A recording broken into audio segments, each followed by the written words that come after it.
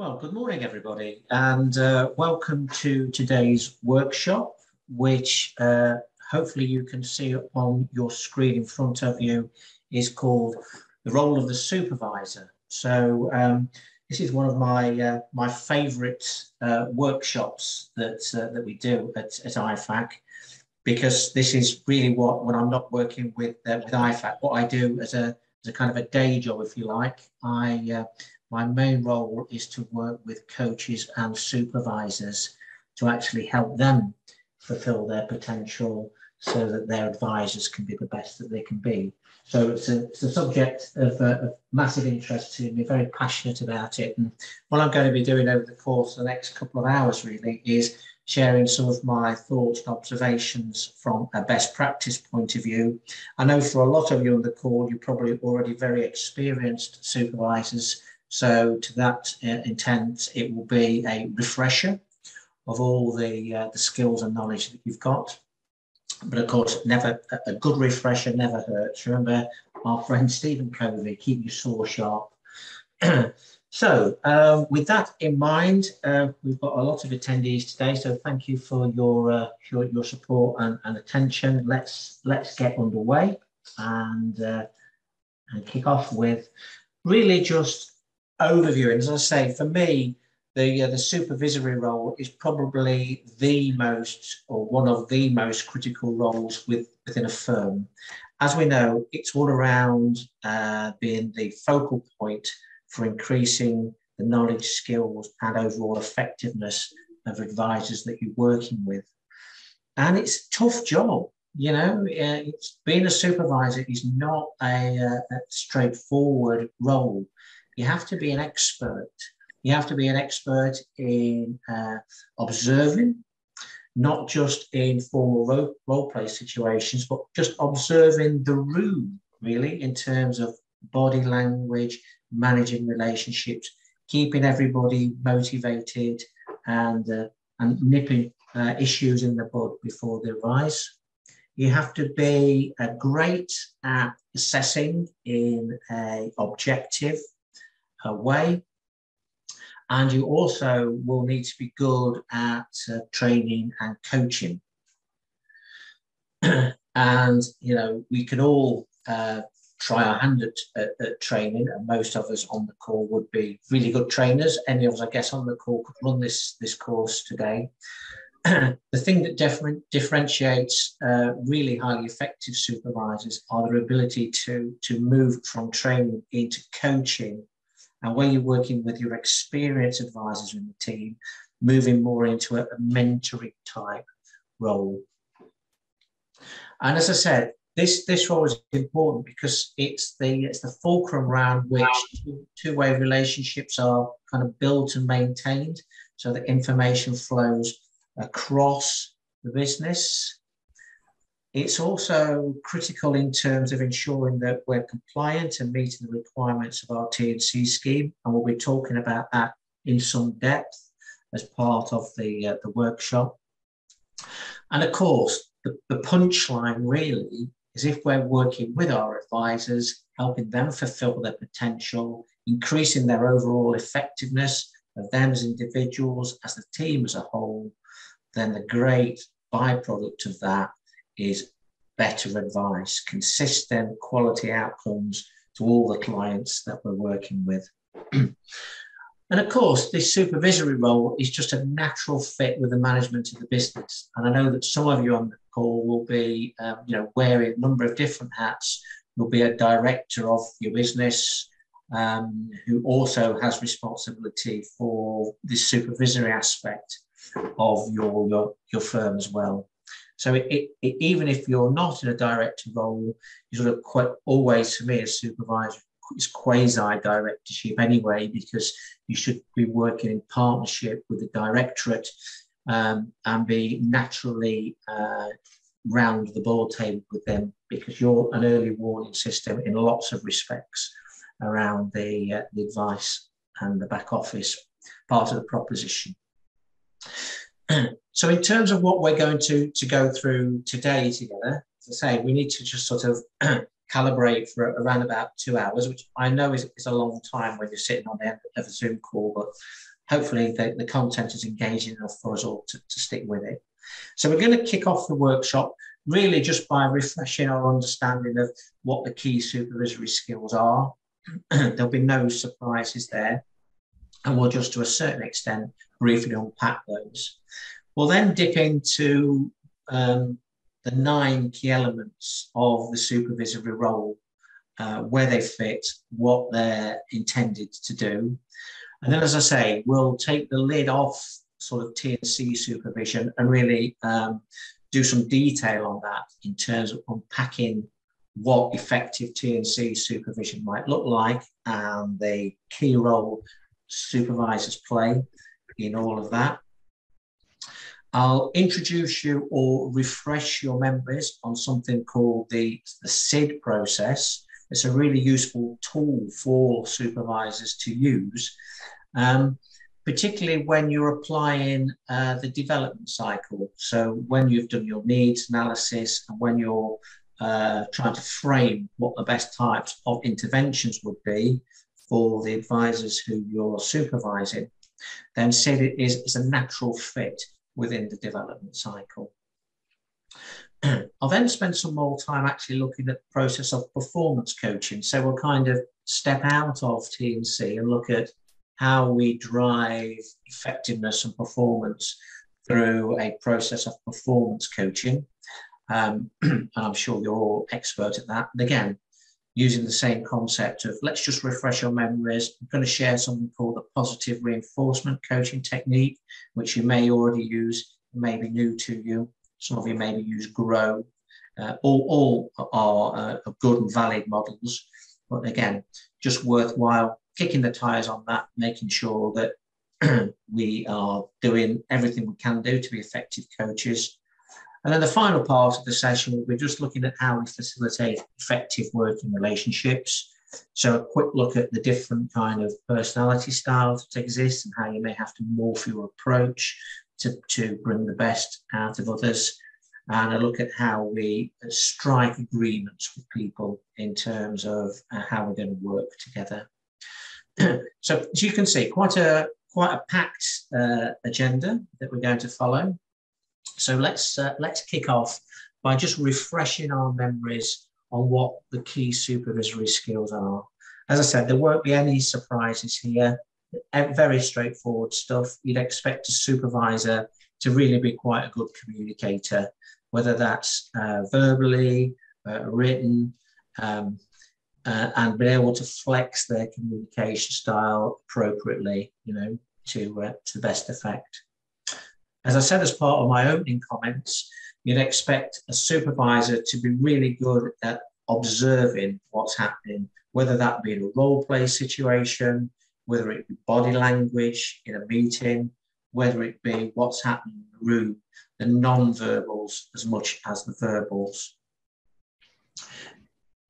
You'd also expect a supervisor to be an expert at assessing performance.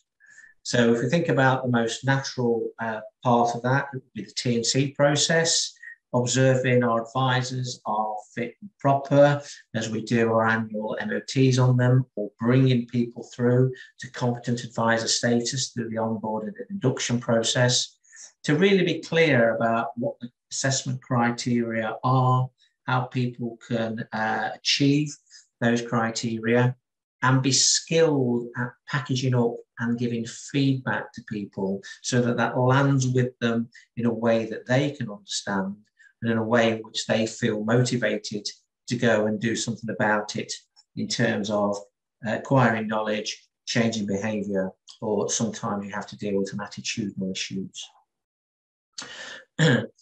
Supervisors, in my view, all roads should lead to them in terms of, people development within a firm.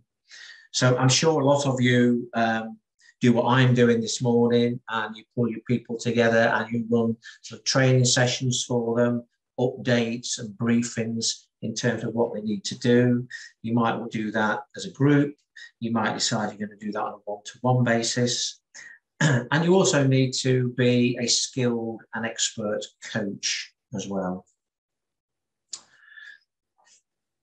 over and above just being skilled at assessing and feedback, it's important that you can monitor performance. So again, you'll have your own kind of key performance indicators that are important to you in your firm. So it's not just about being there on the spot to watch people working. You'll have a suite of KPI, I'm sure, that you can use to monitor performance. All the usual suspects will apply there in terms of your dashboard. I won't teach Granny how to suck eggs there. And of course, you need to be skilled and expert at record keeping. You know, the old mantra that I'm sure that your IFAC consultant kind of regularly reminds you of: if it's not written down, it doesn't exist, whether that's an internal audit or whether that's our friends at the FCA. So meticulous record keeping, particularly in terms of bringing people through to competent status, and then being able to evidence their ongoing competence, that they're fit and proper. Not just your own record keeping, but also being a role model for others in terms of setting expectations about how they record things, like their ongoing continuing professional development, making sure that you treat that seriously so that they in turn treat it seriously. I think there's an old phrase that one of my ex-managers used to use with me, that is inspected is respected. And I think there's a lot of truth in that. So as I say, no surprises there. I'm just going to quickly unpack each of those in turn. In terms of communication, as I've said, not only good oral skills, but good written communication skills as well. So that if you're framing something like a performance development plan or setting SMART objectives, advisors really are crystal clear on what's expected of them, your role in that, and what needs to be done. The other key skill around communication is to not always be in broadcast mode. Yeah, absolutely key is the ability to listen to what's being said and sometimes listen between the lines, and to ensure two-way communication between you, your advisors, and cross and up into the business. And often much overlooked in terms of communication is that ability to read the non-verbal clues, the body language. Now, I've read various kind of reports that up to 80% of how we communicate is actually down to body language rather than the words we say. So being expert in interpreting body language, looking for clusters, and being able to mirror body language on occasions. And of course, when you're a supervisor, you're always a role model. You're always on display. So being cognizant of your own body language so that you're giving off a very positive kind of frame and demeanor that other people can observe themselves. Around observation skills, it's being very fait with the observation aids. I'll be looking at some of the aids available to you through IFAC. You maybe have your own in-house observation aids, but they are basically the tools of your trade. If you're a professional golfer, you've got your set of clubs. You're a professional supervisor, one of your clubs, I would suggest, is your observation aids, and you must be totally familiar, in, out, back to front, understand every line of those. And then, in terms of that skill in observing, it's to be able to capture words, what happened in terms of behavior in real time. And that is a real skill, to be able to stay in the moment, stay in the meeting, so that you can actually capture and record in real time what is happening. Then to be able to calibrate where an advisor is relative to their peers, an absolutely critical skill in terms of observation. So being able to exercise your own judgment, drawing on your experience to say, right, I've got a team of 10 advisors. one of my favorite consultancy questions when I'm working with firms and supervisors. I say, you've got a team here, you've got half a dozen people in your team. Let's do a hierarchy. Who's your number one? Who's your number six? Tell me why there's 1 to 6. Describe to me why you're ranking this individual as advisor number 4. Give me chapter and verse on it. So that ability to have used your observation, your wisdom, your judgment, your acumen to accurately calibrate advisors relative to peers. And then critical, and this is kind of the sharp end that advisors see really, is when they're being assessed and when you're giving feedback. And that's why it is so critical to depersonalize it to an extent and be totally objective in terms of what you're looking for and be very consistent. When I'm working in firms, one of the grumbles I get sometimes from advisors is a lack of consistency from the supervisor. So in terms of the assessment and feedback process, it's always to be consistent with how you're assessing, how you're objectively capturing information, and the way in which you're giving feedback. And of course, critical to this is about being able to understand where the advisor needs to improve to create more effectiveness in the process, and the way in which you believe is the best intervention to help with that performance improvement. So I've said, from a training and development point of view, be a focal point for the business. Part of your responsibilities is under training and development is to be able to do training needs analysis. And later on in the workshop, we'll be looking at the development cycle and how you might use something like the SIG process to do that, because it's critical that we identify the most appropriate kind of learning interventions. You need to be capable of delivering training yourself, and I know everybody on the call will be.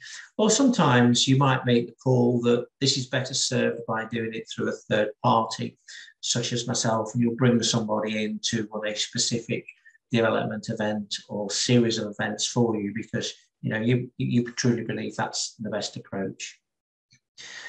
The other thing that you need to be able to do from a training and development perspective is to demonstrate to the advisors that you have relevant knowledge and to be able to demonstrate the skills you're expecting of them. Yeah. So in terms of monitoring performance, be very explicit about the gap between where the advisor is now and where they actually need to be in terms of whether it's a mandatory T&C point or whether indeed it's a non-mandatory effectiveness point where you believe they could still work on that skill and behaviour to improve overall performance. And when you're setting targets and standards, it's really critical that they're clear, they're very understandable, and they're smart, so that people know what they need to do, how they're going to be measured, and the time in which they've got to do that.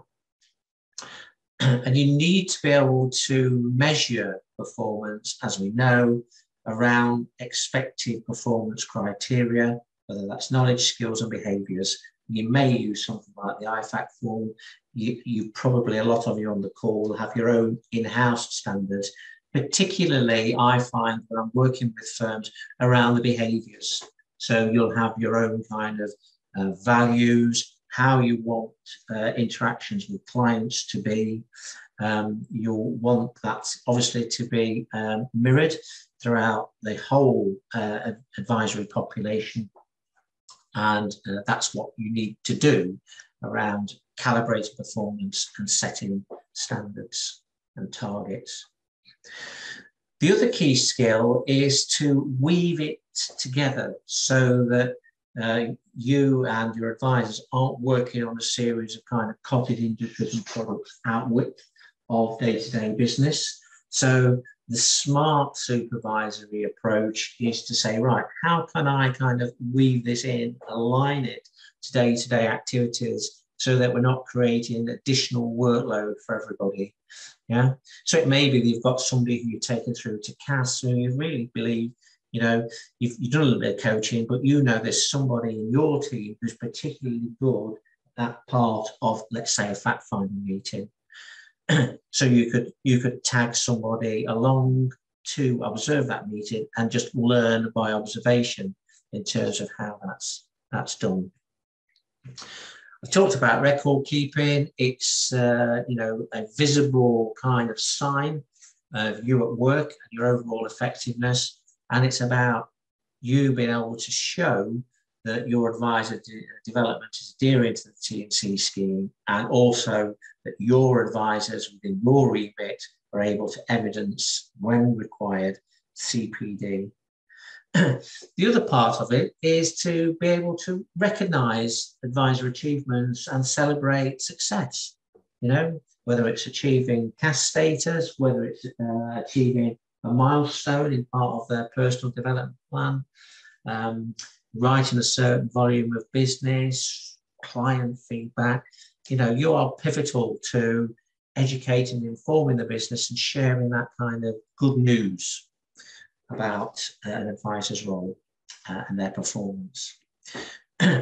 So I'm conscious really that there's nothing new there. It's there were no kind of shocks or surprises, I think, in terms of the key advisory skills. All very straightforward, nothing that you won't have covered before. That was just really to kind of refresh us and get us all on the same page. The next stage is to say, okay, so let's have a look at key elements then of a supervisory role. What is my kind of job description, if you like, from a supervisory perspective? So as we know, key element of it is supervision around T&C. So it's continuing professional development. The elements that typically make that up are the way that you know, probably been involved in the recruitment process. I always, with the firms I'm working with, say it's great to have your supervisors in at the recruitment process. They can help you identify the right raw material. They can help you identify somebody's intrinsic motivations and whether or not they feel they'll be a good fit for the business and respond well to moving through development. So if they're not an existing advisor, you'll have to start from scratch. Typically these days, we tend to recruit people who are already diploma qualified. Maybe we've managed to tempt them from another company, but they'll still have to be onboarded to be go through the cultural process and the advisory processes that are live in your firm, which will be different. So we need to take them through that process, get them through to competence, maintain competence, and maintain that professional development. The other key strand is your ability to coach, because a supervisor is all about not just T&C, but ensuring that everybody within our care as supervisors is able to fulfill their potential.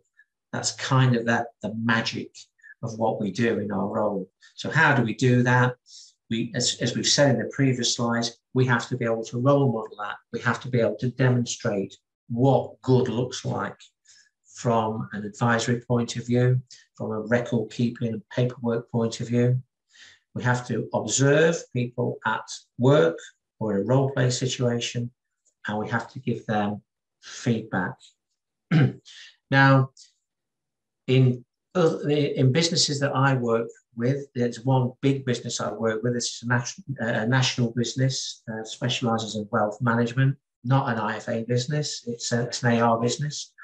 They actually their supervisors actually separate this out. So they do T&C observations and feedback, and then once a month in the early days, and that falls back to once a quarter, and then sometimes twice a year or annually, they do performance development coaching sessions. So something maybe to think about. And then finally, as I said, you are really the oil in the engine for me around managing relationships, keeping harmony within the firm, not being a soft touch, because you have to confront performance issues and make sure that those are addressed. But this is about managing relationships, because ultimately we're not a charity. What we're here to do is to drive the business forward. We need to keep growing our business. We grow our business by offering great client service, having a great portfolio of products and servicing our clients so that they stay with us and they provide referrals.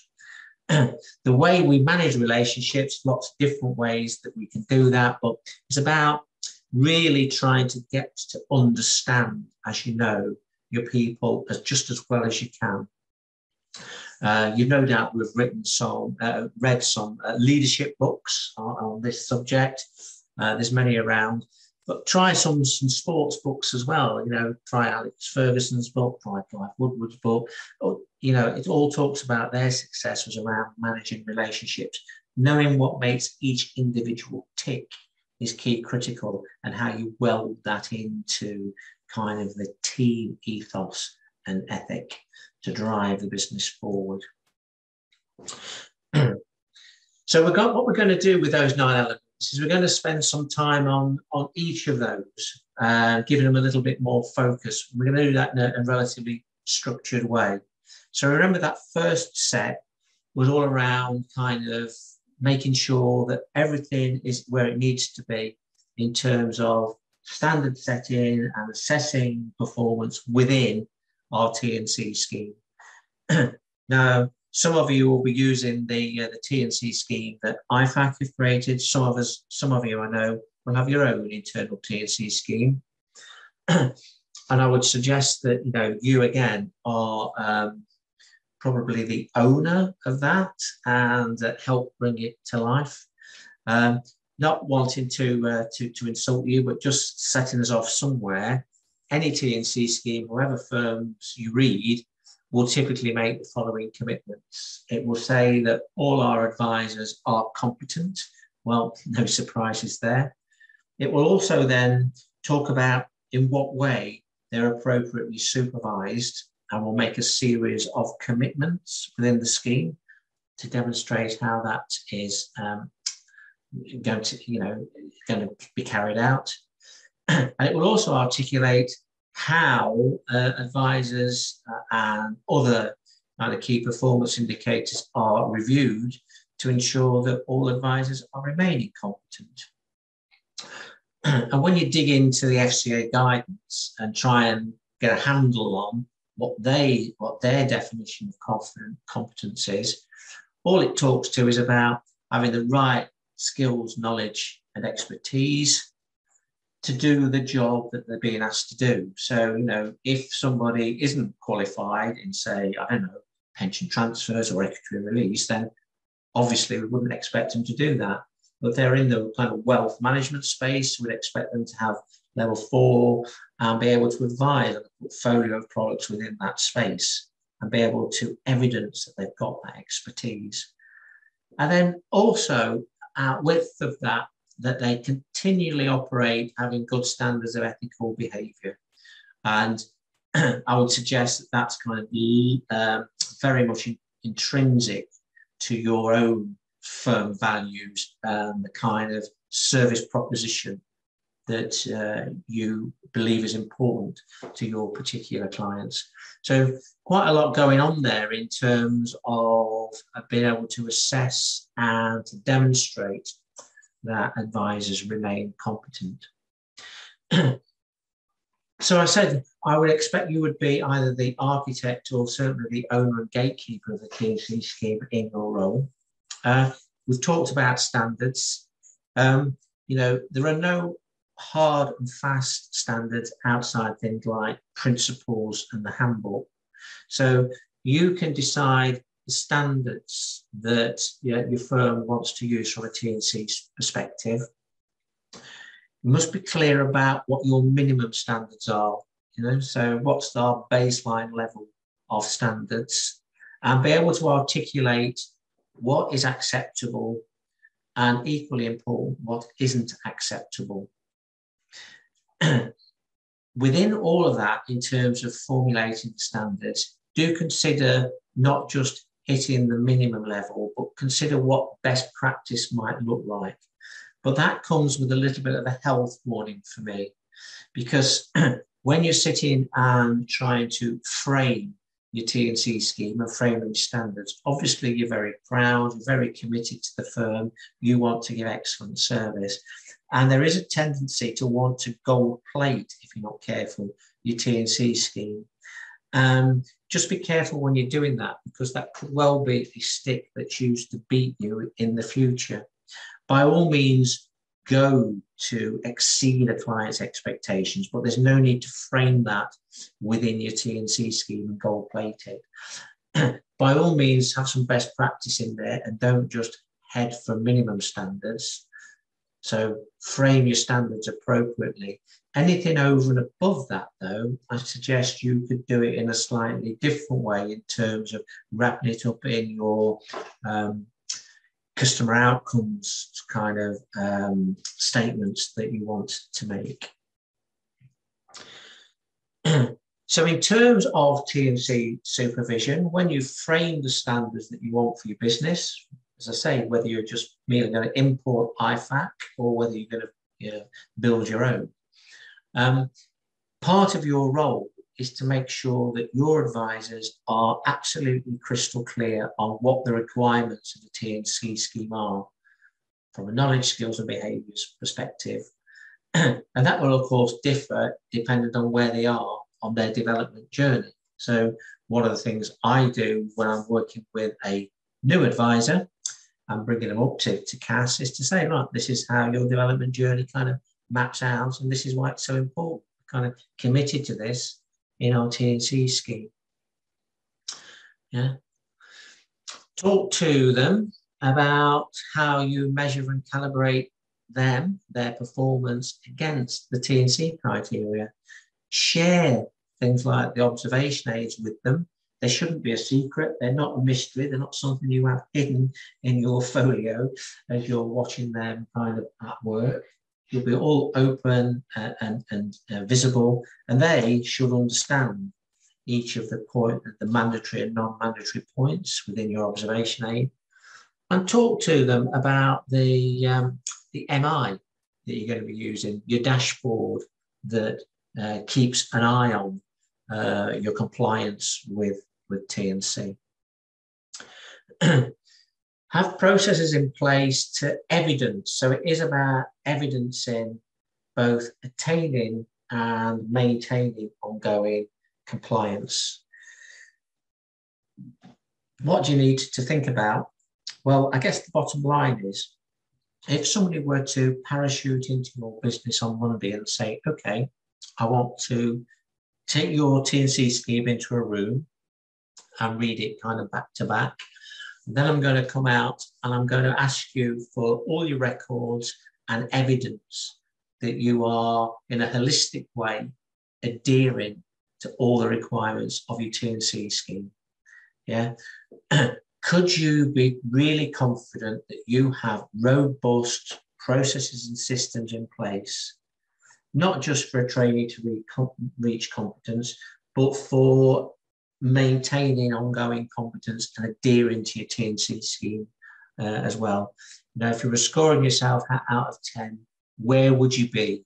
And if you're a 7 or 8 out of 10, where would you need to be to make you a 10 out of 10 so that you can do that? And as I say, lest we get too much of a kind of a love-in and think supervision is all about being soft and fluffy and developmental.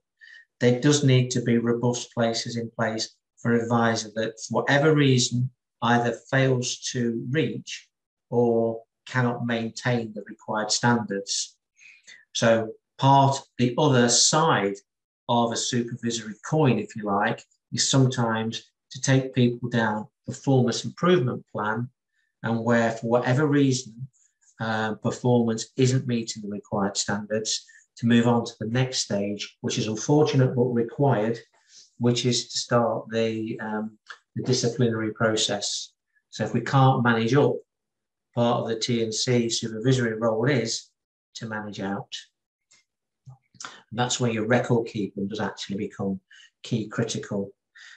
So as part of our T&C scheme, at some time, we are going to have an assessment event. Yeah, whether that's with your newbies who are going through to competent status, or whether that's with your more experienced advisors, where you're needing to do your kind of annual fit and proper, your check-in with them to make sure everything is where it needs to be. Now, again, I'm very conscious that you're experienced supervisors on the line and don't want to teach Granny how to suck eggs. But again, part of what I can do this morning is to share some insights with you.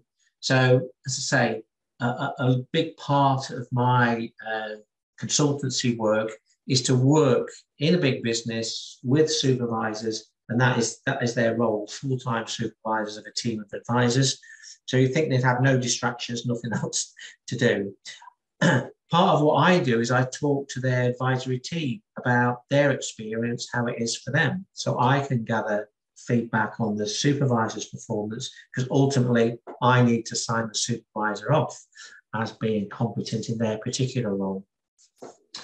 And from time to time, I do hear advisors say, well, my supervisor came in to do an assessment, but he or she was not that prepared. They kind of rushed in from a telephone call. The meeting kind of got underway and they were kind of scrabbling around doing their paperwork. Yeah. Now, I'm not suggesting that ever happens to anybody on the call, but you must take time out to prepare and get ready for the observation. So it's golden time, that making sure that when the observation starts, that you're ready. So build that time into your diary, plan it, it's golden time. Don't take that unscheduled phone call unless there's absolutely no way around it, and kind of get organized. Yeah, I'm coaching some 3 people on Tuesday. I actually did my paperwork to get ready on that yesterday afternoon, because that's the only sort of time I had available. Now, I'm not saying that to big myself up. I'm just saying you got to practice what you preach, haven't you, really? So I'm organised. I'm ready to go for Tuesday. The other thing to do is to put yourself in the shoes of the person who's getting observed. Again, the feedback I get is whoever experienced an advisor is, they really could do without it. You know, they really don't like being observed. Who does? Yeah. So this is about you really taking the time and trouble, rather than launching straight into the assessment event and doing an observation, just to position it with them. Yeah, just to remind them of the standards, to give them a chance to actually talk to you, to understand what they're looking to achieve from the meeting, because that really will give you some specifics to look for in the observation, and would be important in terms of framing your feedback to them. So when you're observing, this is a real challenge. And I know myself, you know, I've observed some fact find meetings that have gone on, you know, well over 2 hours. And it is a real challenge, I know, to kind of stay with it, to be present, to stay in the room, as it were, and not to suddenly, I think I might have just missed something that might have been quite important there. So it is a real skill to focus in, monitor, record. It's the way I think about it when I go in and do these events. It's about, I'm there to be a video camera, if you like, or I've got to be there and record verbatim by what I see, by what I hear, what's actually happening in this meeting. And then when it comes to feedback, to exercise my judgment in terms of, based on my plan, based on my positioning, the standards I'm there to observe, in what way am I going to use the meticulous notes and record keeping that I've taken to frame the feedback? Because the feedback typically will be about agreeing a way forward, typically around something like a personal development plan. And that then informs the next event. So there needs to be some sort of a link and a replan to the cycle. So I would suggest that the white boxes outside of the blue boxes are probably the most important. Yeah, we all know what the track we need to follow is, but the challenge is to be disciplined enough to do everything you need to do either within or between those different stages to make that assessment event the very best it can be in a professional way. So I started talking about the T&C assessments and their absolute criticality of paying attention. So as I say, this is about being the video recorder. Watch what's going on, listen to what's happening.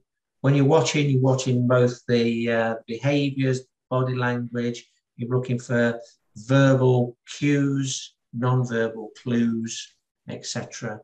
So could you describe what the person you were assessing were doing when they did it within the meeting? Could you actually say, we're 20 minutes into the meeting, can you remember what happened? How they actually did it. They'd be very descriptive. Remember, this is the visual part of the video recording. In what way did they use their body language? What was their eye contact like? What about their hand movements? Did they look like they were engaged with the client, or were they distracted by something else that was happening? The active listening skill here, absolutely critical. So actually use the words that they use wherever possible. So what did they say? But then use your, again, skill to try and make a note of how they said it. So did the music kind of add up? Were they using the right words, but it came out as if they were a bit bored and fed up? This is the fourth fact-finding meeting of the day, and I'm a bit kind of fact-finding out. Yeah. But it's the client's first fact meeting of the day, so you need to be kind of honest. What they were saying, remember we're doing T&C here, was it accurate? Was it within the scope, the framework of what we're able to say? Were there any omissions from what they needed to say in terms of a disclosure perspective? And did it make sense? At the end of the day, we've got a client at the end of this, whether that's role play or whether it's live. Would it be reasonable for somebody to understand what was being said to them by the advisor at any particular point in the meeting? And was the advisor checking in to test that understanding? In what way did they know the client kind of got it, really?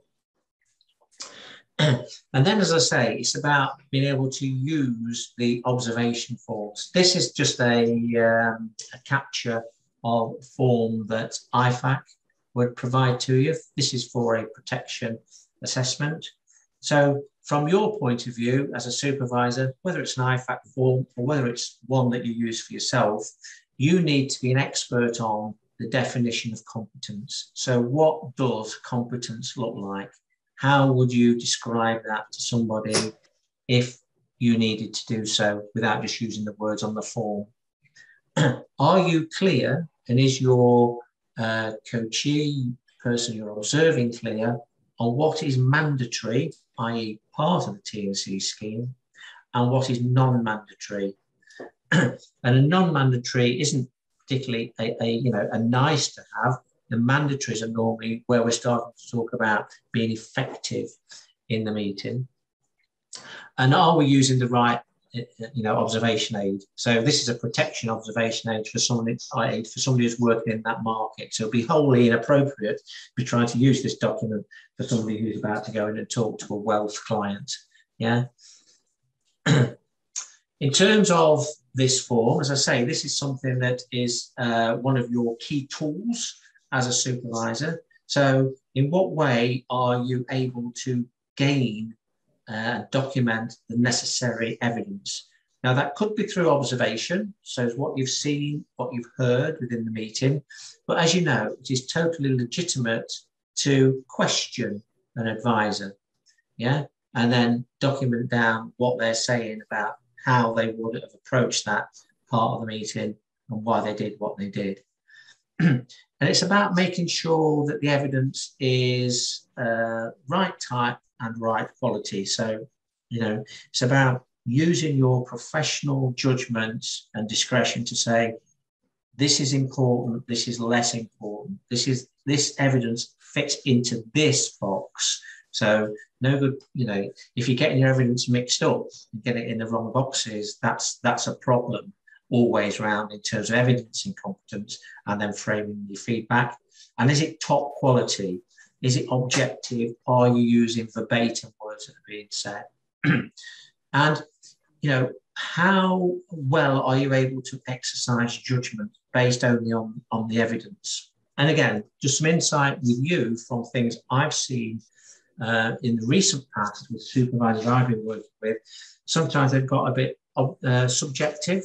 So they said something like, when you're doing the first part of the disclosure within a fact find meeting, I think that it should be like this. And it's like, whoa, that's very subjective. You need to be going back to the evidence and say, this is what you said. Yeah, and then we're moving later, probably into more of a coaching input.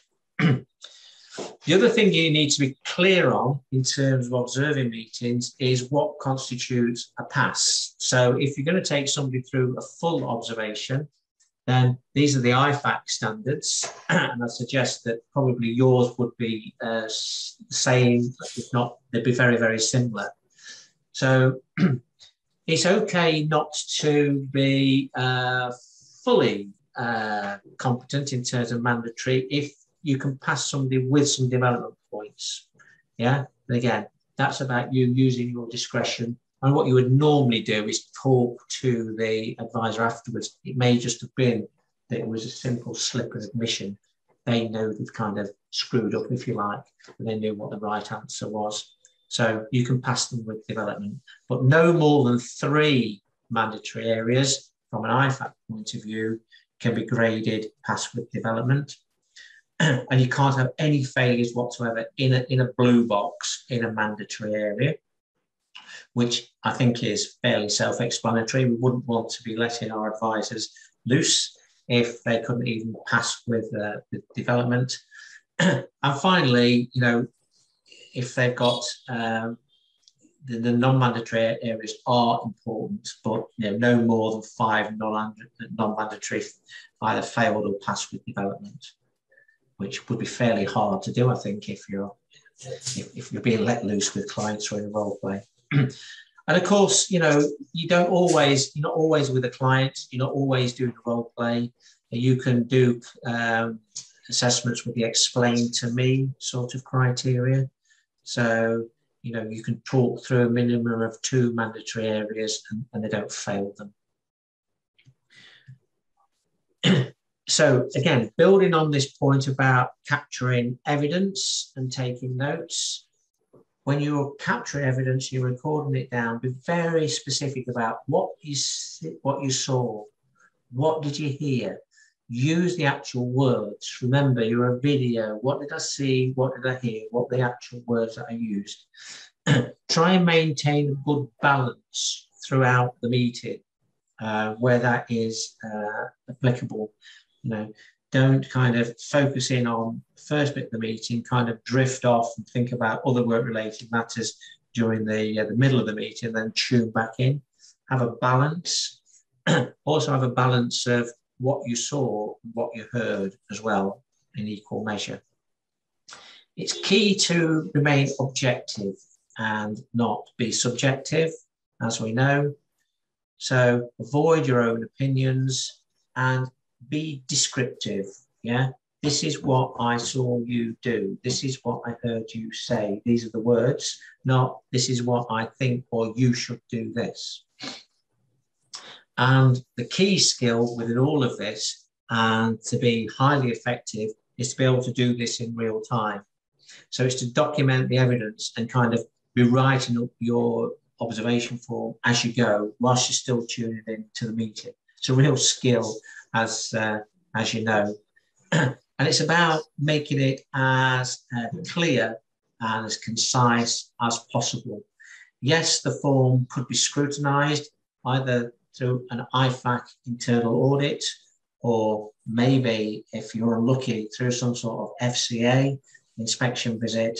So would everybody be able to pick that document up and understand exactly what that document has actually captured, and it be clear in terms of the language that's been used? Still talking about the feedback process, once we've captured all that evidence, the most important part of gaining that change to knowledge or behaviour is about to come, which is the feedback session. So it's really important that you're able to categorise the information. So as I said, as you're going through the meeting, looking at your mandatories and non-mandatories, sometimes, you know, wouldn't it be great if things came out in sequential order? That would be fantastic, but unfortunately they don't typically. So you have to skip through and categorise, look for clusters of behaviours and knowledge. And from that categorisation, that should relatively straightforwardly lead you to believe there's some real strengths here. These are some areas that you just need to keep repeating because you're very strong in these areas. And people like to hear that. They like to hear what they're good at. And also, here's some areas where we need to think about how you're going to develop. Yeah, how are you going to improve? And of course, particularly with your newer starters, the people who have maybe coming up to competent advisor status or getting to grips with a new firm, it's about having some sense of prioritization, really. Most people, in terms of behavioral change, can only cope with 2, maybe 3 things at any one time. So it's critical. Part of your role is to prioritize what needs to be done. So if it's development and reinforcement areas, a maximum of 2 per area. So keep doing this, keep doing that, and 2 areas for development. But of course, anything around a mandatory area, as you know, has to be a number 1 priority. So we need to make that crystal clear. And I suggest that part of our preamble before we even start the observation. You know, first and foremost, we're here to focus in, making sure, you know, you're fit and proper from a compliance point of view. Yeah, if for whatever reason, even though we go through explain to me, I think there's some development that's got to take priority. Anything over and above that, we'll be looking at separately. And again, this is all about having the right level of balance. Again, some insights I've seen from less effective supervisors. They've kind of gone straight into the development. They've ignored much of the good stuff that's kind of gone off. And it's almost been like a bit like visiting a GP. They've kind of rattled off a prescription and said, you know, take this 3 times a day, improve your compliance around this area, get better, sort of thing. Now, I overemphasize to illustrate a point there, and I'm sure nobody on this call does that, but it is about having the right level of balance. So we're not demotivating somebody, we're recognizing their strengths, and therefore they'll be more committed to work on their development areas. So just as we start to conclude on this T&C element of the workshop then, in terms of help and support, as a supervisor, what you're really looking for, particularly for new advisors to role, is the right raw material. So are you confident that any recruitment processes within your firm are geared up to identify the right people?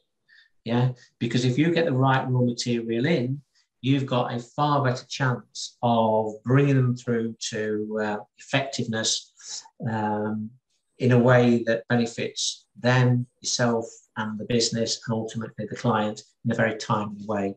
So if you're not already, I kind of insist that you were included in any recruitment that the firm does. maybe just worthwhile for those of you who are bringing in new people, either inexperienced or experienced advisors to your business, just looking at your onboarding and induction process. Do your own internal audit on it if you like. How confident are you? It might be some while, maybe. Typically, you know, we go through periods of stability, and then hopefully because the business is growing, we need to bring in some new blood, some new resources. So dust down that onboarding and induction process. Is it fit for purpose? You know, can it be refined and tuned up in any way? What are you doing to ensure your advisors are maintaining competence? You know, are you just relying on them recording some CPD time? Are you taking an interest in that in terms of quality of CPD interventions? You know, if somebody's file suggests they're just reading things like pink papers, then I would start to get a little worried about evidencing that as a CPD. And what do you think your role is? And again, a lot of supervisors I work with tend to pedal back a bit from the more experienced advisors and kind of leave them well alone. But somebody who's effective in the role, it's less of a stretch to make them highly effective. And, you know, some time spent with them can really benefit them, the client, and the business as well. A plug for IFAC, you know, how can they help? Well, they can assist with recruitment. They can assist with supervisor training. So this is a workshop really that's just imparting lots of information. But I know that they will actually come to to your firm and work with you on a one-to-one basis and kind of see you at work and coach you as a supervisor. They will assist you in supervision of your advisors if that's what you want. As I say, that's kind of what I do really. I work with at supervisory level with managers of teams to make sure they are the best they can be for their advisors, and they can validate any training that's been undertaken by yourself or by any third parties that have been engaged. And the good news is that you're not on your own. I've referenced it a few times during the workshop so far, but there is a T&C manual that you can draw down. I had a look at it, I think, last week. It's really good, actually. So if you've not looked at the IFAC T&C manual for a while, if you just go into the back system, go into documents and type in T&C manual, you'll be able to download that. And if nothing else, if you're not using that already, it's a refresher, or you can compare and contrast it with the T&C scheme that you've got in place in your business, just to make sure that there aren't any inadvertent gaps. Okay. So that was the kind of the first block, really, of the key elements of supervision. What I want to dip into now is to look at next block, really, which was around how we kind of develop our advisors, how we keep them where we need to have them from a developmental point of view. So, as I said, a supervisor, one of the key skills a supervisor needs to have is the ability to do a training needs analysis. So the training needs analysis sits there. It's the purple block within the slide there, which is one element of the development cycle that you need to be expert in. And for the training needs analysis, I'm going to go through a very simple SID process for you. We're then going to move on to look at how you would use different learning styles to frame a personal development plan, then look at coaching, and then look at how we kind of embed all of that good stuff so we get performance improvement and behavioural shift. So let's start with the SID process. Really, really straightforward, like most good tools are. So the first thing we need to do is to make sure that we're not, that we're treating the right thing in terms of we're doing our needs analysis here, what's actually happening here. So this is like identifying the outputs which might show that against KPIs or performance targets, somebody is performing well, or somebody might have some underlying performance issues. So it could be from your, things like complaints, customer complaints, something's come up on your dashboard around persistency, whatever. Yeah. So you're looking at what are the outputs that are getting me to think that maybe we've got an underlying weakness here. And then it's all about saying, okay, that's just a high level symptoms diagnosis, but it's a bit like me waking up in the morning and, I'm covered in, red spots, for example. So that's a symptom, but what is actually causing it? So what have I got measles? What have I got? Chicken pox? I don't know.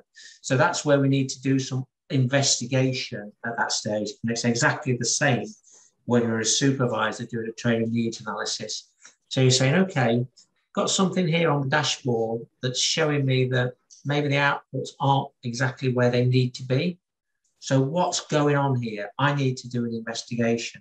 And that's where you look at treating causes rather than symptoms. So what's the causal effect here? What are the impacts that are going on that's creating those particular outputs? And that might be hard facts, hard data, or it might be soft. It might be more of a behavioral piece. Yeah.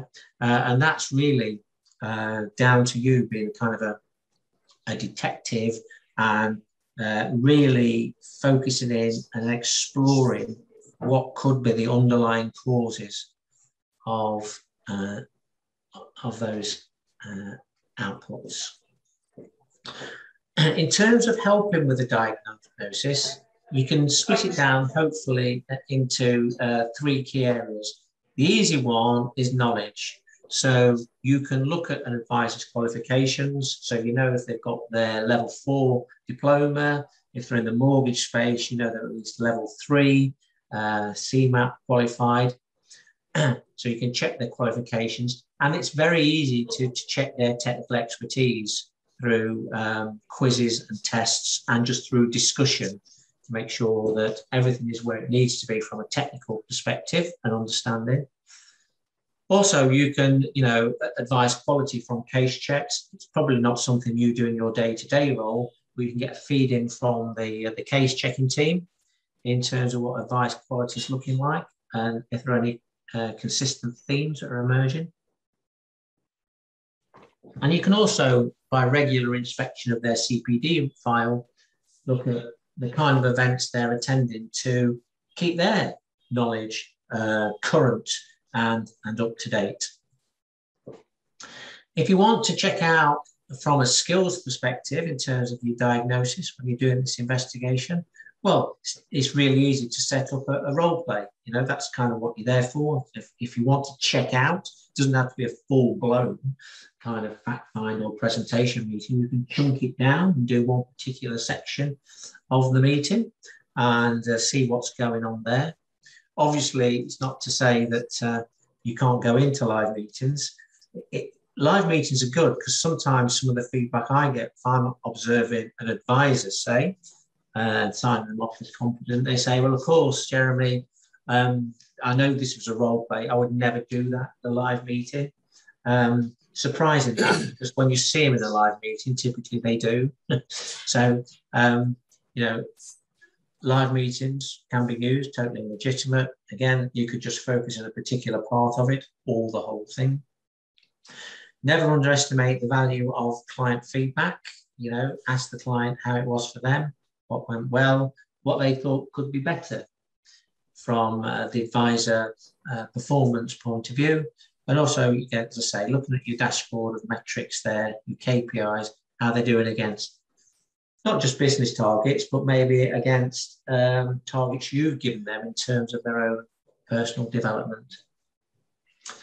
And then one that's slightly more difficult to diagnose, because this is typically kind of intrinsic to an individual.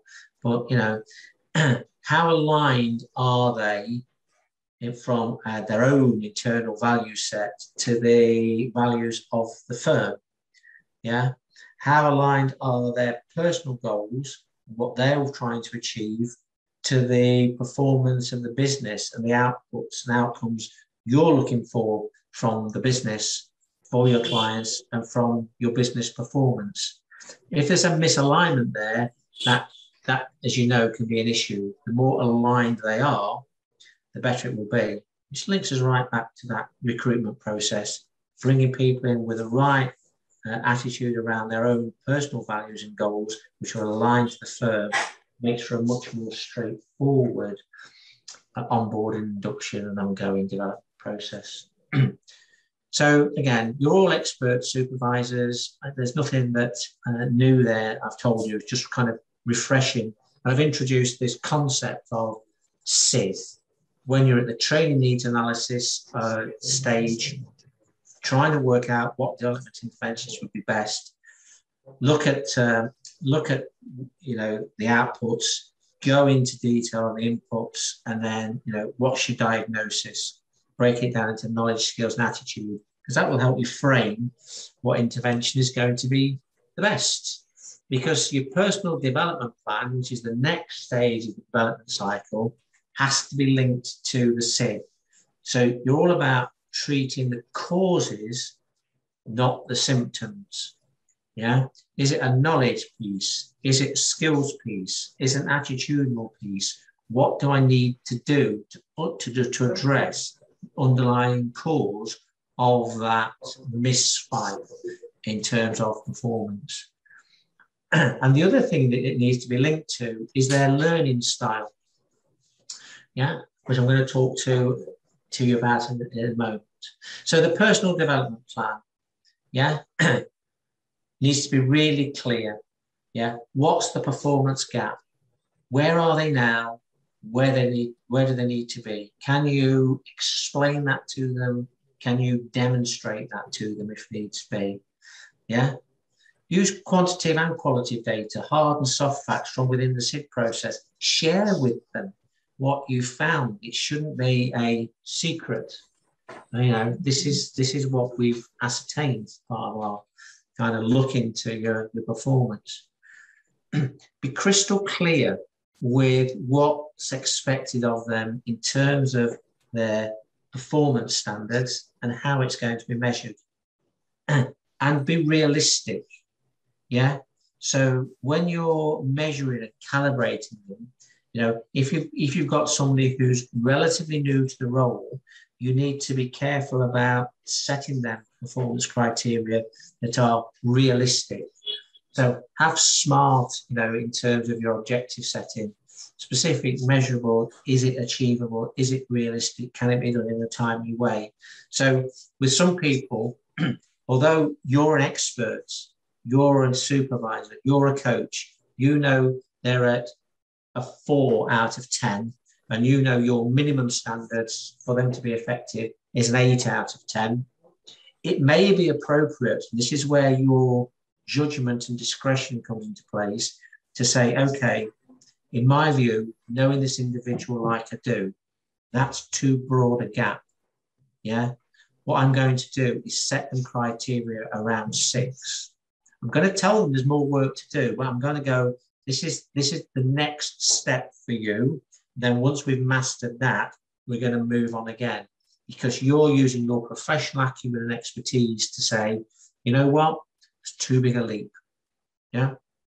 And that is something that, again, in my experience, some supervisors have been reluctant to do because they see that as a sign of weakness. I actually see that absolutely as a sign of strength, and applying your professional acumen to saying that would probably destroy the confidence of the individual. And once confidence is gone, that's a hell of a battle to kind of bring them back on board and get them where you need to be. And again, just making sure that any interventions are as aligned as possible to day-to-day activities. What we don't want to do is to get them bogged down, you bogged down with duplication, extra administration. So where are the opportunities to weave development into day-to-day business activities. And then you've got to decide exactly, what you're going to do in terms of the best development intervention. So you've identified the cause, you've applied SID, and you said, right, this is what's causing this. I'm going to have framed a personal development plan. Is it a knowledge piece? Is it something that I can just simply train them in? I can tell them about it. I can show it them.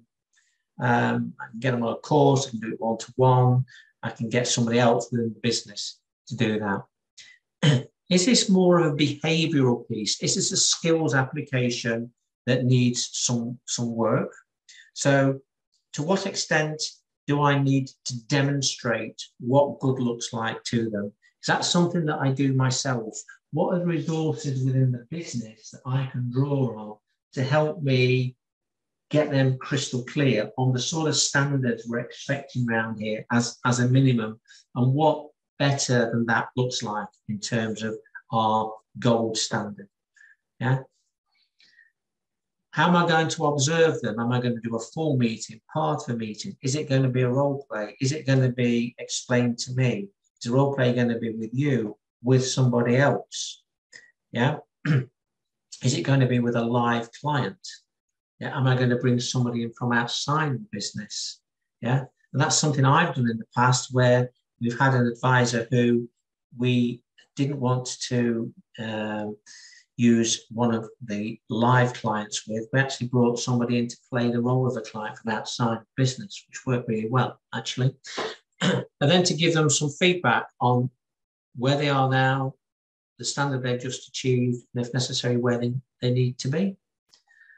And then at the top of the learning curve, if you like, is, this is probably with your more experienced advisors who are working clearly in an efficient and effective way, but you need to morph into more of a mentor there. So you're more of an equal, you're a sounding board, you share ideas, you brainstorm with them, you look at joint initiatives, you look at ways, it's a great phrase in development, you don't have to be able to get better.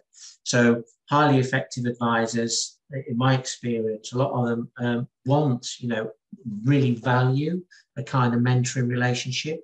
And again, that's part of what I do in my consultancy business. I work with effective advisors and business owners who want some challenge, want a sounding board who can be objective and independent with them to drive the business on, because they're passionate about being the best they can be from a business perspective.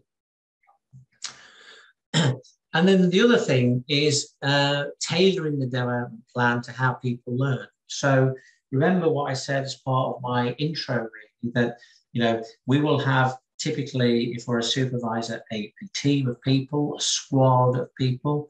One thing I can absolutely guarantee, everybody will be slightly different within your team. Some will be chalk and some will be cheese, and you'll have every kind of shade in between that. So the skill of being a supervisor is to know and understand people as well as you can, but also when we're framing development intervention, to understand how they learn. Yeah. And you're probably familiar with, because of your role, something called Kolb and how people learn. This is fairly well embedded. This research goes right back to the 60s. It's very well proven. So there are some people who really learn by doing. So the label there is activist. So they just want, if you they just want to try it and get feedback. Yeah, they get bored with kind of just reading books or theoretical exercises. Let's roll my sleeves up. Let's get on with it. The newer, the better. They value excitement, and you'll know these people in their team. They're up for anything. I'll try anything once. That's a clue to, if you want to work them from a development perspective, get them doing something, get them doing a role play, get them doing a quiz, get them going to see something so they feel that they're in it. Yeah. You'll have other people in your team who will want to check out what you're saying to them. You know, they want to say, oh, it's interesting you say that. What's, you know, what's the theory behind that? Why are you telling me this? Yeah. But they are pragmatic. They will want to solve issues. Yeah. They see issues as challenges, problems to be overcome. They're not very esoteric. They're normally quite down to earth. So this is where the use of simple language is really important, and simple tasks, very practical tasks. If you can show somebody who's more pragmatic that this really works, you know, I'm working within the team, X, Y, Z do this, really works for them, why don't you try it? They're probably going to give it a go. Yeah, if it works, it's good. I'll give that a bash. Reflectors, you'll have some reflectors in your team, and I'm smiling because I was working with a reflector yesterday who would really want to do anything but actually get on and do it. You know, asking lots of questions, procrastinating. Could you show me that again, Jeremy? Ask you some more questions. Have you got a video I can watch before I actually do it? And you think, oh, well, you know what? Just do it. They're very cautious, and you know, you need to get them to a place where you say, you know what? You're just going to have to get on and do it now. The time for talking's over. Eventually, you do need to roll your sleeves up and get on and do it. And then you've got your people who really, it's all about theory for them. Yeah. So tell me why I should do this. Where has it worked in the past? I'm not just interested in this business. Show me something else from outside the business. Show me the proof. Yeah. And they're quite logical. Yeah. Quite logical in their thinking. If it's logical, if you can make the A, B, C, D links for them, lay it out, and show them some external validated evidence from CII or any other kind of professional body, they're more inclined to believe it and go with it. So what? So what that means is that not only do you have to identify the causal effects, when you're framing the development plan, you need to think about making that plan clear and explicit around performance gap, and trying to tailor it so it is aligned to how people learn. So if you've got the activist pragmatists in your team, they're the people who want to get on and do it. Yeah, the reflectors, they're more, and theorists, they're more likely to want to think about it. So again, it's a great challenge for a supervisor, because you will have a mixture, and these are all primary styles. In reality, we're all a bit mix of these, but you'll know the ones who are quite happy to just give it a bash, and those who are a lot more reticent. And this is why it's their underlying preferences to how they learn.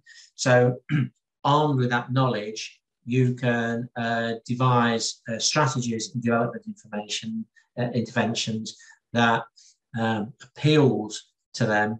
But ultimately, it is about getting on and getting something done in terms of development, which is what we're going to look at now. Now, I'm not going to kind of insult your intelligence and your experience by talking about training, because you're all the expert trainers. As I said, I'm sure any one of you could be running this workshop here this morning. What I am going to do, though, as I said at the introduction, is I am going to major in on coaching. You know, coaching, passionate about coaching. It's the biggest gift you can bring to a business in terms of driving business development, creating great client outcomes, and helping your team fulfill their potential. Yeah. When you read wider than just financial services and you read into things around coaching, it becomes particularly clear that elite performers, the most important person in their life is their coach. And I would suggest that the most important person in your advisor's professional development journey should be you. And one of the challenges I lay down to the supervisors I work with on a weekly basis is very straightforward. I'm self-employed, I run my own business, I only, I get a check at the end if I've done a great job. Yeah.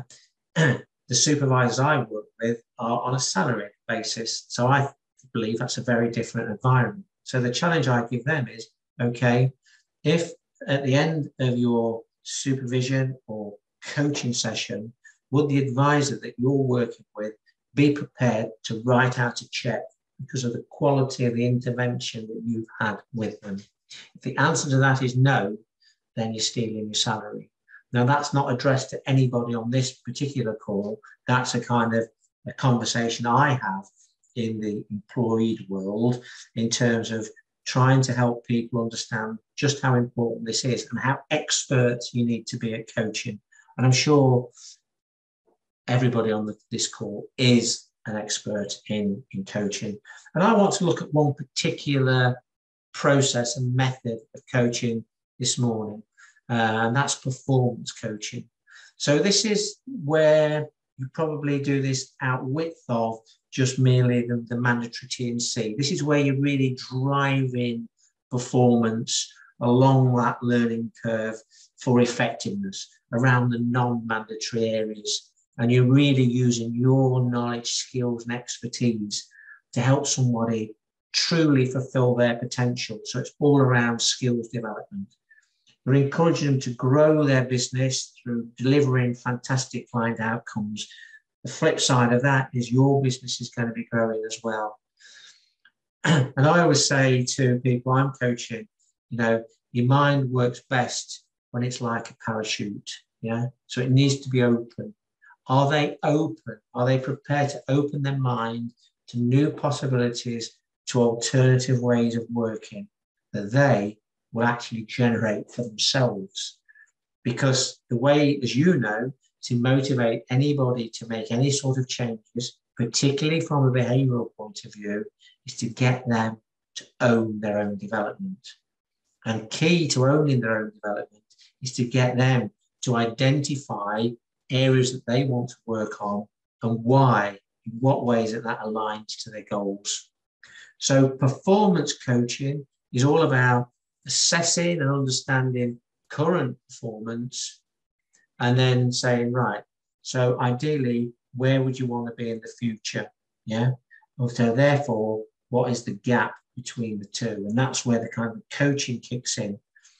And coaching, whether it's for T&C or whether it's performance, will always have these three elements in it. Yeah. You'll need to be able to demonstrate what highly effective looks like, whether it's mandatory or effectiveness. You need to be experts at observing and giving feedback. Why do we need to be experts at demonstrating? Well, sometimes people just can't get it from the use of words alone. It just something isn't clicking, and you'll have been in this situation yourselves, I'm sure, with people that you've coached in the past. So over and above kind of discussion, it's about saying, okay, let me show you. And you need to be comfortable to say, right, this is what I mean. Yeah. So I'm going to show you what I saw and heard. Then I'm going to show you what I think good looks like. And then we can discuss where the gap is. Also, it isn't always just down to you. Yeah. Some of the best learning I've ever had in my career is observing others at work, because it's a brilliant opportunity to be outside of a process, to step back, observe and learn from how others approach things. But never forget, as a coach, you need to be prepared to demonstrate not only what have you observed, but what is required yourself. Yeah, you can't kind of contract that out. That's a required kind of skill. So building on some of the points we made around T&C, why are we observing somebody? So the purpose is to watch, be that video player, actively listen, really take meticulous notes and evidence the feedback. As soon as possible after the feedback, it's about looking at the notes that we've taken, these meticulous notes. We categorize them, so we cluster into groups. We become clear through our professional skills and acumen around what the strengths and development points are. And then we're going to go into the feedback process by stating the purpose and overviewing the process, all the while being sensitive to feelings. And this is what the positive reinforcement technique actually is very alive to. There's lots of research that says, you know, the only way that people respond positively to coaching is in a safe environment, which if you think that through is kind of common sense, really. They don't want to feel it's a threatening environment in any sense. And the way to do that is to get the feelings out on the table and to be structured through use of an agenda. Yeah. So I'm sure some of you already know and maybe even use this positive reinforcement coaching technique. It is widely used in the financial services sector. If you don't, it really doesn't matter, as long as you've got a coaching track that you follow each time, so to bring out consistency in your process. The positive reinforcement technique is more aligned to skills, but it can equally be effectively used for T&C coaching as well. So the very first step in the process is, if you remember those boxes we saw with our preparation, etc. So we need to, before we even start the observation and then move on to coaching, I would suggest establish the objective of the review and the benefits to the advisor. What that does then is when we start the coaching process, we've got that as a link. So we go back to that and we just remind the advisor why we were here to do this coaching session today. What was the objective? And critically, what did the advisor see as the benefits to them of you going through this coaching process with them? And then it's about dealing with how they're feeling right here, right now. So how do you feel it went? Some people are quite reticent to start to talk about, that they want to go, well, I feel it went all right. Well, what do you mean by all right? You've got to some people say, well, I thought it was rubbish. It's not like I would normally do it. I think I felt under pressure because it was a role play and I was being observed. Okay, I understand how you feel like that. Other people have felt like that too. But what they found is, as a result of the coaching, so with that in mind, bear in mind it's a safe environment, blah, blah, blah. Once we've kind of dealt with the feelings and kind of addressed that, we move into what they thought went well. And again, my experience has been that some people struggle to identify. I don't know if it's part of kind of our cultural kind of psyche in the UK that we don't want to big up our performance, but most people I've had coaching interactions with in the past, they're really good at telling me all the things that they thought didn't go so well. They've got a long list of those, but they struggle more to identify what did go well. But don't let them off the hook here. If somebody says, well, it wasn't one of my best, actually. I think it was quite average. So I wasn't particularly pleased with anything that went on there. The temptation of an unskilled coach is to say, oh, God, I've got a problem here then, so I'll move on. But I think that's the point, to hit the brake pedal and say, well, that's interesting to say that, because I've actually got lots and lots of examples here of things I thought were absolutely excellent. So let me just remind you of one of those. Okay, so building on that then, as I said, that was one of numerous, dozens of examples I've got of things that went well. What else did you think went well? And then that will encourage them to get the drift that this isn't going to be moving on. They'll tell you what they did well, and then you can, again, positively reinforce that. Yes, you're right. This is what I heard. This is what I saw. This is what happened at part of the meeting. This is what the client's reaction was to that, blah, blah, blah. meticulous notes, and then summary. And the reason I put summary in red there is from a best practice point of view, this is where you get your coachee to replay back to you what went well. Yeah. So you throw it over to them. Okay, so we've just spent the last 5 or 10 minutes talking about all the brilliant things that went on there. We started off with this, then you contributed. So just summarize that back to me. Overall, give me a paragraph on everything that we've identified went really well for you, was highly effective in that meeting, and get them to play it back to you.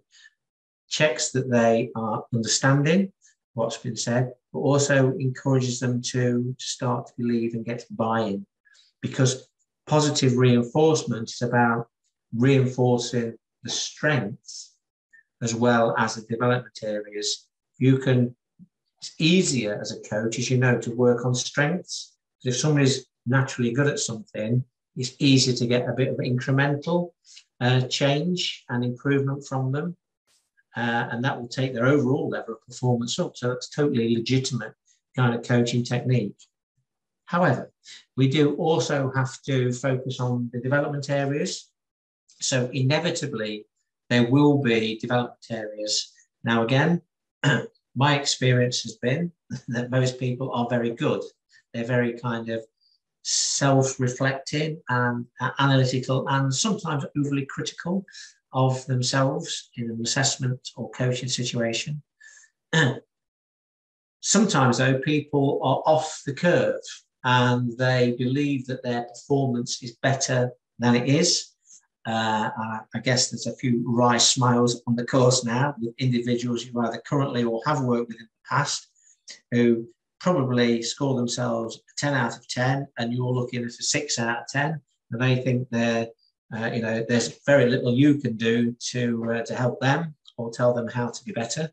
And again, that's where you feed in. Well, there were several things actually I felt that based on other effective advisors I'm working with where you were below where you need to be. I'll share one with you. That normally start to confront the issue with a small C and bring them back down onto that learning curve in a non-threatening and aggressive way. But they will normally share issues with you. As I say, the thing to do there is remember what we were talking about earlier about making sure we maintain the balance, because they probably got a dozen things they could reel off, and that is to make sure they don't beat themselves up. So once they've given you a couple of things, you can kind of draw a little line there and say, yes, you agree, reinforce that, build on that if you want to with anything that you want to contribute, particularly if you feel that it's, they've come up with a couple of development areas where really that wouldn't be your number one priority, because in your professional judgment, if they could work on another area, that would actually give them, from a developmental point of view, a bigger bang for their buck in terms of what's going on. And again, in a similar vein, get them to play back to you. So what have we just talked about there? What do we think went less well? And then it's a case of setting priorities. Yeah. And it's about, as I said, people haven't got the capacity to work on too many development points, particularly when you're addressing skills and behaviours. So it's a case of trying to identify a couple of priority areas to improve on. Yeah. Now, ideally, these priority areas are going to come from the coachee themselves. And sometimes it probably isn't the priority areas that you would have gone with, but that doesn't matter, providing it's not a T&C issue that's mandatory and has to be fixed. If this is about development and they've come up with these two areas, it's much more likely that they own it and are committed to it and will get on and actually do something about it. And then you can keep your powder dry and come back. Yeah. In terms of action planning, it's about, at that stage, generating some options with them. Yeah. And getting them to think through what would be the best interventions, the best courses of action to help them improve in those two areas that have been identified. And then going back to what we were saying earlier about how you evaluate the final part of the needs analysis, the development cycle, what are they actually going to do differently then? So this is what we saw, this is what we heard. We said that you need to work on that, we need to improve that area. How will we know? What's going to be different? So if I were to come back and observe you in a month's time, focusing in on these two priority areas, what would I hear? What would I see that would be different? And it would be that sort of base level that we need to get to, so it's crystal clear from them. And then it's about, okay, so if that's the case, what do you need from me? In what way can you facilitate that? And that's not to take the issue off their back, to catch the problem at all. This is, part of my role is I can facilitate assistance if you require it. Might be, as I say, observing a colleague, sitting with another person within the firm. So what's your role in all of this? And then this isn't just a one-off exercise, So they're going to be working on a couple of areas. They're going to try and do things differently. They're identifying how that's going to be in terms of a plan of attack. How can we make sure that becomes embedded? What can we do to make sure that the improvements that you're working on get embedded into the way that you work, so that development area starts to move from a development area to hopefully one of your key strengths. So that is the kind of the concept of performance coaching and positive reinforcement. And then again, just from my observations of watching people coach and then giving them feedback, some kind of do's and don'ts. And I'll just skate through these relatively quickly because I don't want to kind of insult your intelligence or label points. But in terms of at the start of the meeting, obviously, make sure you spend time with the coachee just to reframe why we're here, what's the purpose of the meeting, objectives, what are the benefits of that, and just to overview the feedback process. So what's going to happen is, it shouldn't be a surprise. And then, as we saw on that track, how did that meeting go for you? How were you feeling during it? So, equally, I'm not going to go through that. It's just the reverse of that would be something to avoid. And while you might be looking at that slide and smiling and thinking it would never be me, as recently as this week, I saw somebody kind of pile straight into a coaching session, didn't use an agenda, didn't overview the process, and just kind of cracked on with it, really. Thought, okay, interesting approach. When you're getting into the kind of the meat of the session, then the wells and less wells, and playing back what you observed, make sure you follow that track, so that gives you structure to the meeting, which is really, really important. Never always be on broadcast mode. I'm on broadcast mode this morning, and I know how tiring that can be for the people on the end of that. But actively listen, build on their points, question them a little bit further. Use open questions around, okay, interesting. What happened there? Why did it happen? How did that work? Be as descriptive as you can in your feedback. Don't just be a rollover, challenge and confront, but in a positive and developmental way, So it's interesting you should say that. I didn't actually see that. That's not what I heard. Let me tell you what I saw, what I think the impact on the client was. So, interesting, but I'm not rolling over for that, What are the key development needs? As I say, keep the balance of negatives and positives. It should be a praise sandwich, really. And again, the negatives of that would be the opposite really. And again, surprisingly, I've seen this happen as well, where the positives have hardly ever been talked about. We've gone kind of skiing off piste on some sort of an esoteric peripheral item that I was sitting there thinking, well, I don't know why we're spending time talking about this. There's 3 or 4 things that are far more important. And this is where it's important not to be prescriptive and subjective as well. As you're getting towards that stage where you're encouraging them to generate their own options in terms of what they want to do differently and how they're going to do it, that's at the point where you should encourage them to be noting down the key points. Yeah, make their own notes. They shouldn't just rely on you as the only note taker in the meeting. Yeah, and where appropriate, to say meeting, give it structure, summarize, to control the meeting. Use summaries to emphasize the key points. Keep it structured. Don't allow a coach to just say, well, could you give me a copy of your notes afterwards? No, you need to make your own notes in your own way, highlight the things that are important to you. These are very much working notes for my use, and they wouldn't mean that much to you. Challenge and confront with a small c. In terms of getting down to putting the rubber on the road, really, in terms of actions and PDPs, what are the benefits? What are the priorities? Making sure that the plan that you're going to frame actually meets the objectives. Draw on all the ideas that they've got and refine them with them as necessary to get right down into the detail of the plan.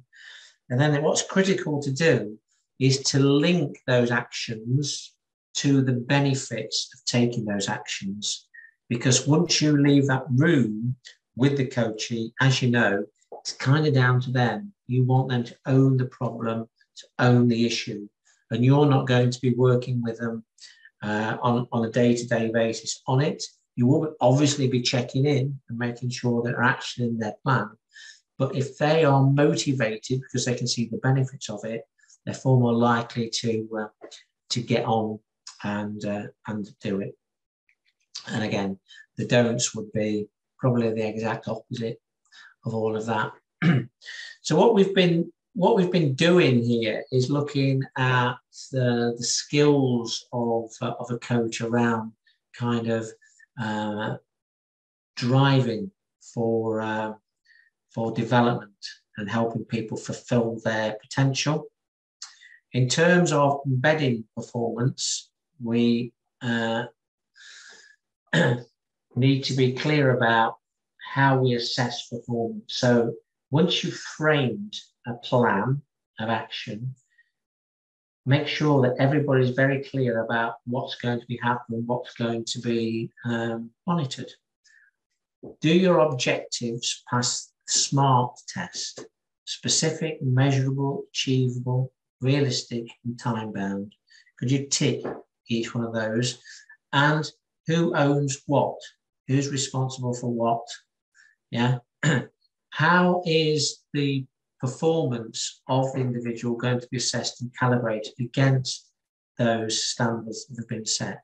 And as I say, take account of the experience of the advisor and whether you want to use live meetings or role plays. Again, the good news from your perspective, I guess, being members of IFAC means you have access to a whole host of resources on that system.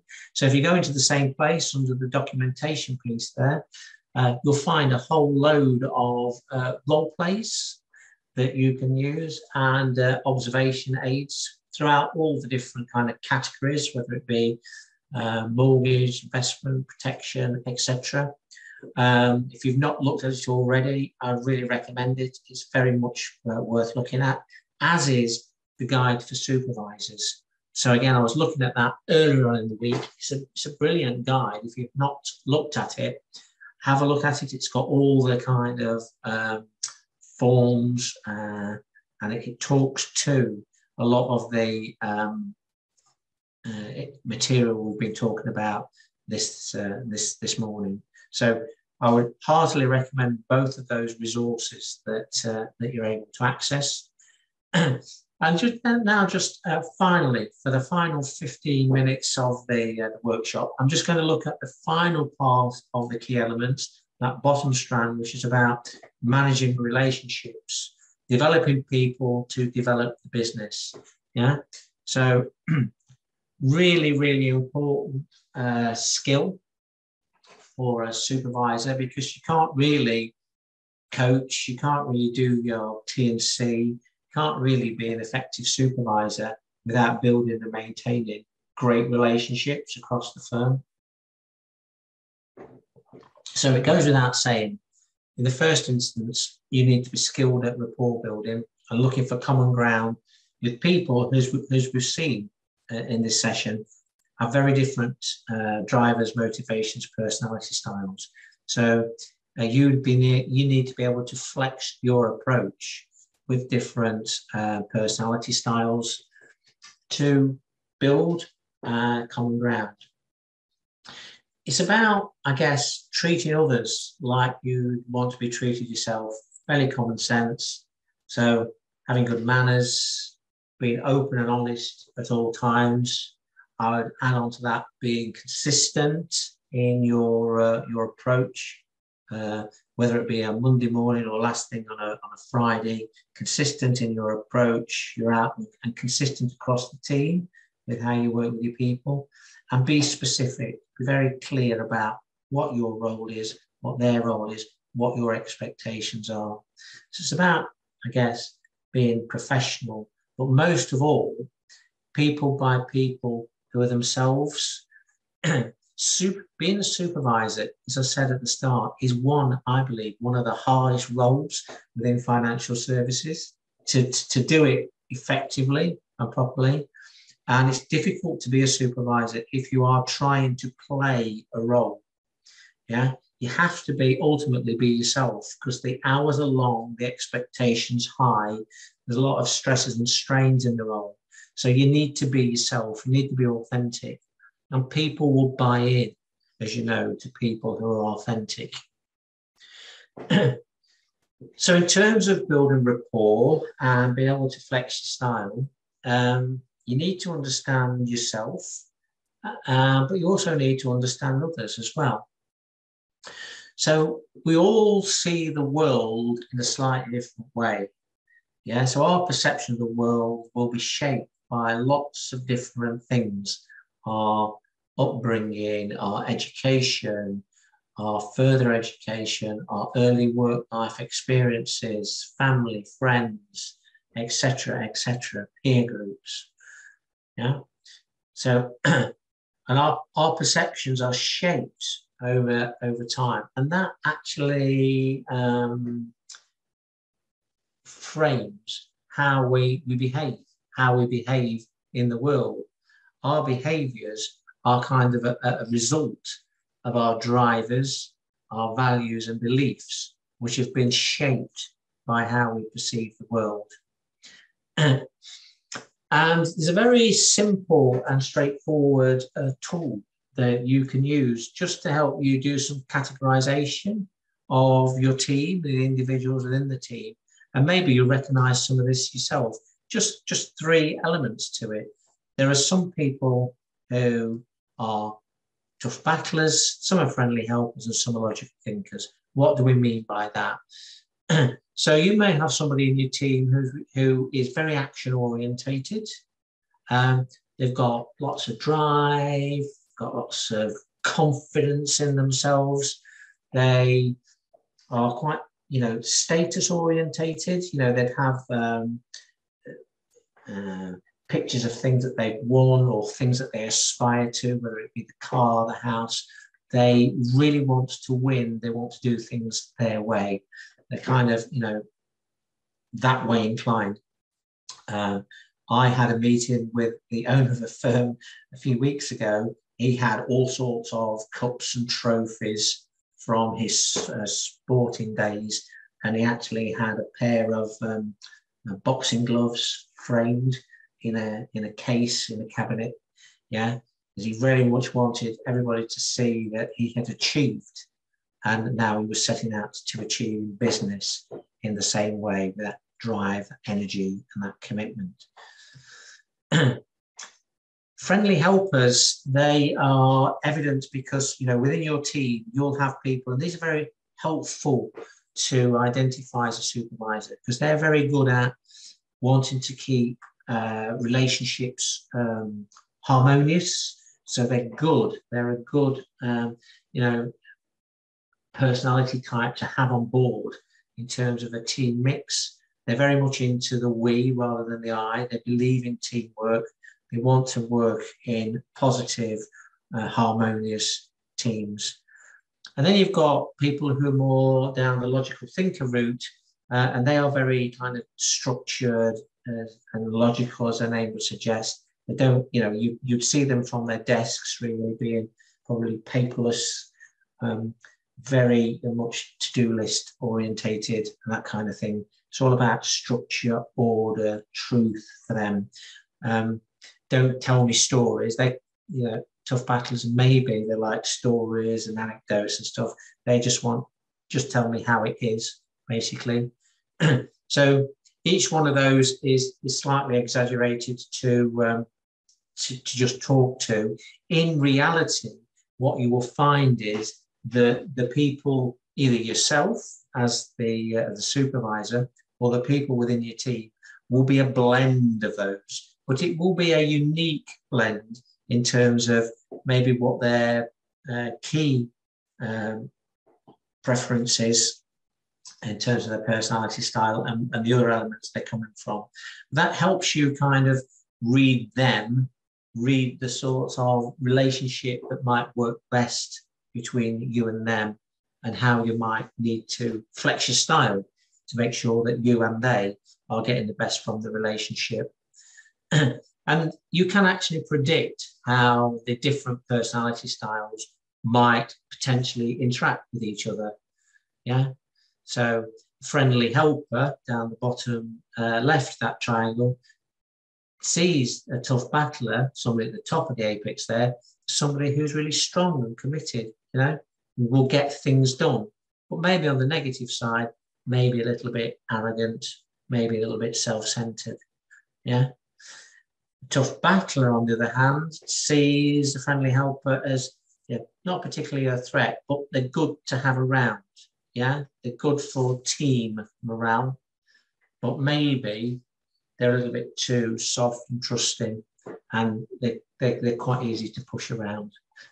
So I'm not going to kind of dwell on that slide. It's just saying that if you can identify different personality styles within your teams, you'll be able to predict with a high degree of certainty how you're going to interact and get along together. The final thing I want to talk about this morning in terms of managing effective relationships is just to make sure your time's really valuable.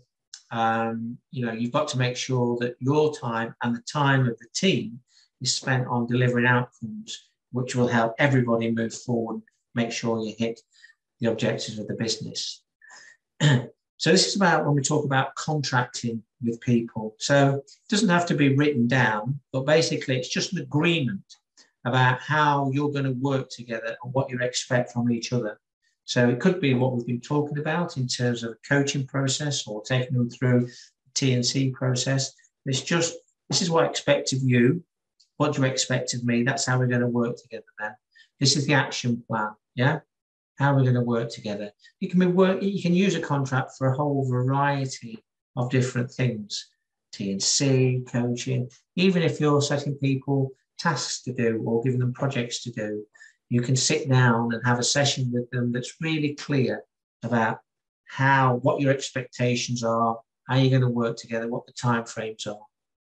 It can be formal, can be informal, can be written, can be verbal. Yeah, sometimes it's good to put things in writing because, you know, it brings it to life and makes it more important and real. Now, one of my favourite consultancy questions with supervisors is, do you have contracts with your people? And a lot of them say, no, no, just it's all done on trust and we do action plans and this, that and the other. I say, that's interesting. Because even if you don't think you've got a contract, you normally have, but it's more of an implicit contract. Yeah, so it's an implication. So, you know, if you don't do this, then this will happen. If you do this, then this will happen. It's never actually said between the two of you. It's kind of hidden, implicit, but there will be a contract in place. So you need to be alive to that and recognize it and verbalize that and get that on the table. Yeah.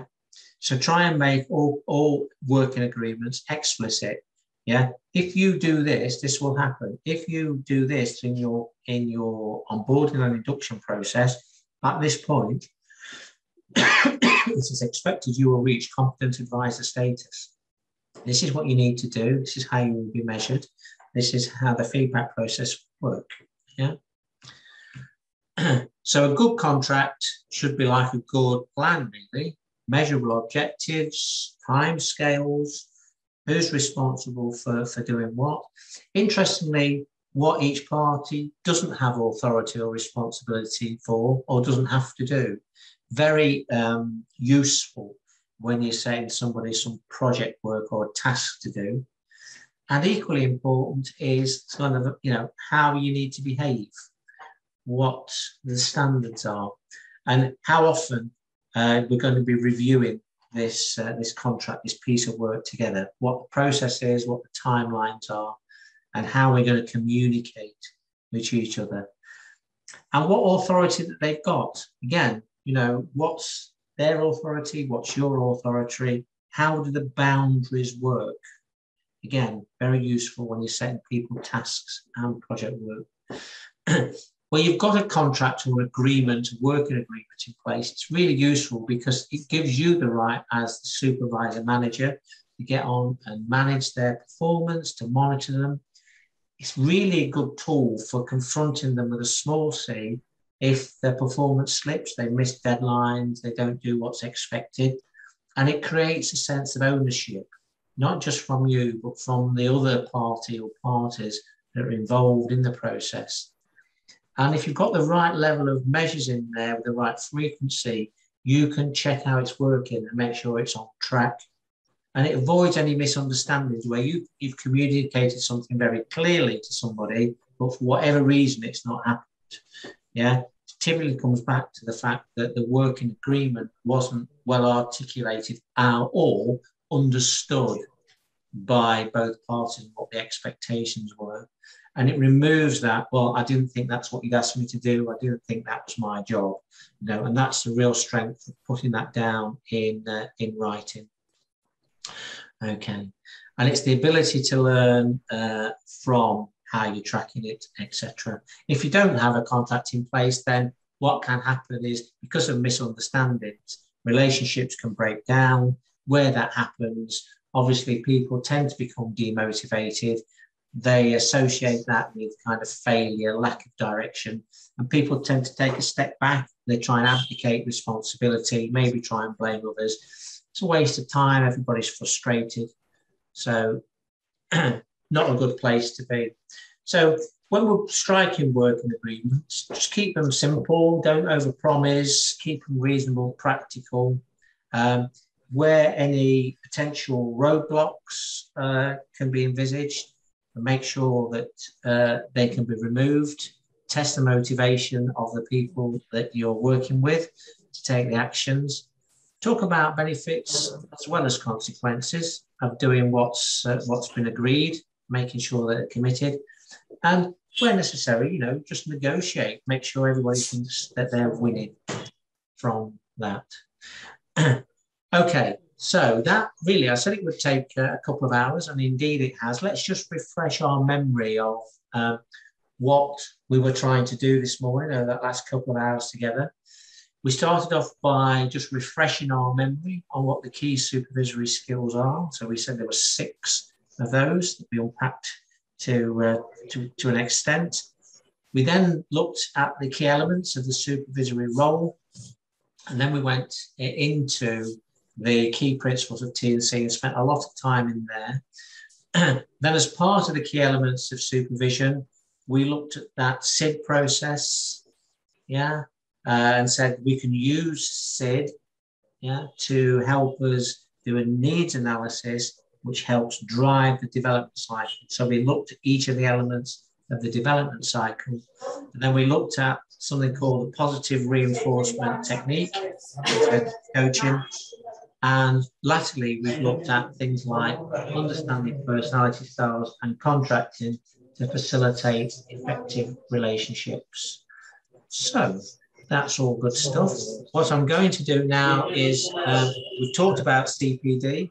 For those of you on the call who would like a certificate to evidence your attendance this morning, then there's my contact details up on the screen now. So take a screenshot or a photograph or scribble it down on a piece of paper. Oh, thank you, Mohammed. That's very nice of you to say so.